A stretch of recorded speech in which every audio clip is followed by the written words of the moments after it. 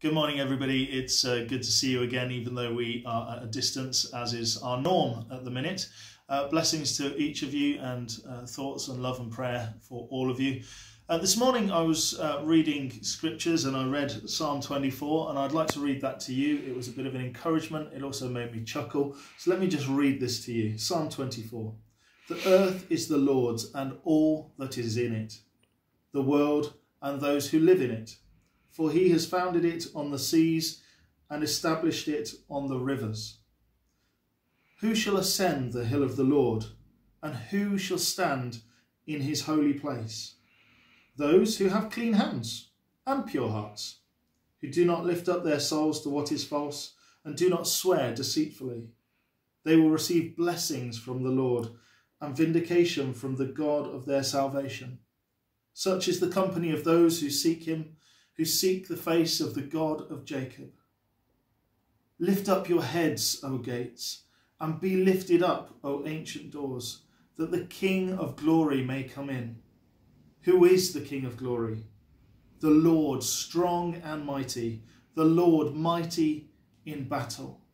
Lift up your heads, O gates, and be lifted up, O ancient doors, that the King of glory might come in. Who is this King of glory? The Lord of hosts. He is the King of glory. Amen. What an encouraging scripture, but it made me laugh because of that. Those who have clean hands and a pure heart. You know, in these times of high hygiene levels and our worries about coronavirus, then that just chuckled in my soul. So hope you enjoyed that one as well. A few things just to share with you this morning that we can engage with. We've got some ideas and some things to do.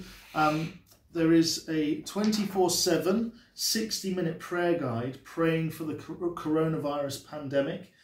It's a really good thing to do as family, as individuals. It's something to go through. There will be a link on our website to this. We're starting a new resources page where you can find resources and ideas, and this will be linked on there. So please do have a look and use that.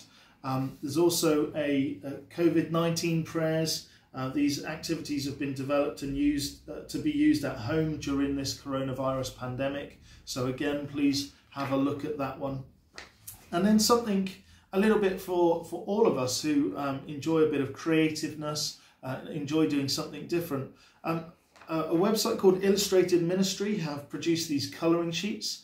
A really good idea, and this one says God calls me, and it has a space there for us to answer, and it's a chance for us to reflect, to look at scripture, to pray, to colour, to be in the presence of God whilst we're doing this work, and invite him to speak into us. So does he call us into doing something?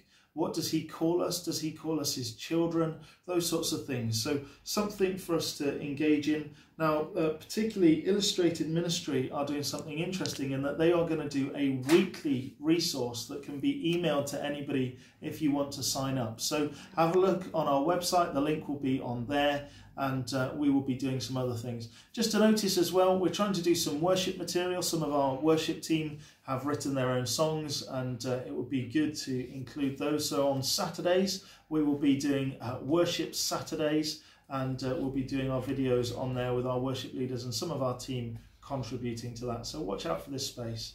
We're thinking of you. We're praying for you. Don't hesitate to get in contact if you need anything. Lots of love. God bless.